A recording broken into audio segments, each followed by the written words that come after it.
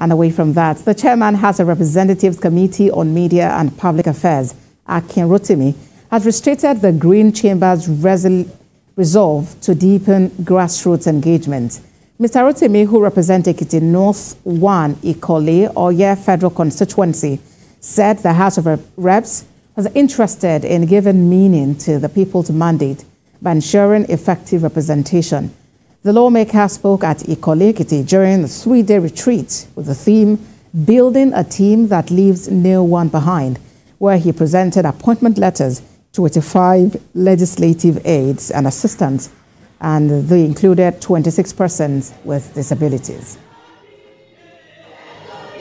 What you are seeing me do is an example of what all my colleagues, 360 of us around the country, are doing during Easter and Ramadan. What you are seeing us do today is to ensure that we are not far away from our constituents. Yesterday we had a program for Christians and Easter service, which was very good, and you can see the outcome here today as well, which was very, very fantastic.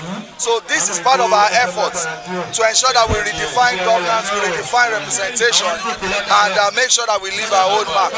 I appreciate our Christian people that came and they sat and they gave all their attention to what we are doing. I think there is something to learn from this, by all the people, even in the country. If we have this type of relationship, there wouldn't be Boko Haram, there wouldn't be all the crises we are having.